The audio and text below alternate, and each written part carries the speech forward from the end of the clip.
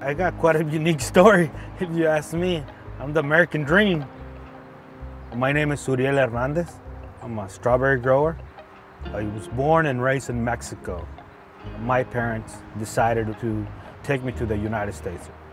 I was 13 years old when I came over. My parents gave us lots of love, lots of chicken.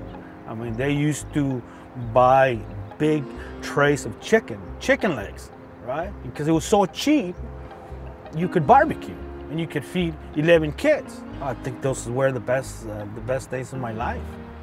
Both of my parents work out on the field. They both work really, really hard, and they gave me that, that passion for anything, for not only to work hard at anything, right? Not only work itself, but to educate yourself. I went to a small little middle school, and I was one of the few Mexicans around. And most of the kids used to make fun of me because I couldn't speak the language. It was pretty mean. I decided I'm going to learn English, so I learned it. I then went to high school. There was a small Hispanic community that gave me a small scholarship. One of the conditions was to participate in the community, right? So I enrolled myself on the FFA program, Future Farmers of America. And from there, this is what I want to be. And somebody said, hey, why don't you go to school? Why don't you go to university?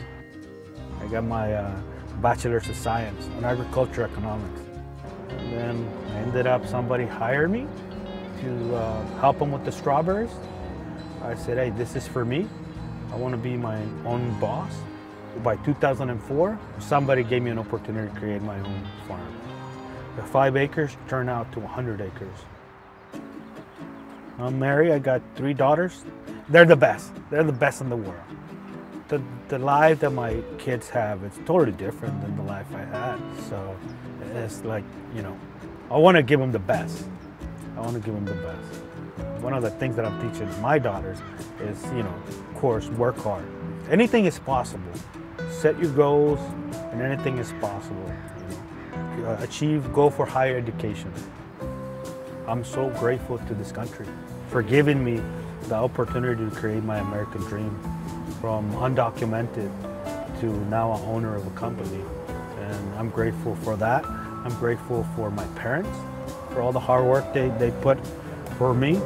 And I'm grateful for the shippers and the company that gave me the opportunity to work with them. And I hope I can continue doing what I love to do, grow strawberries.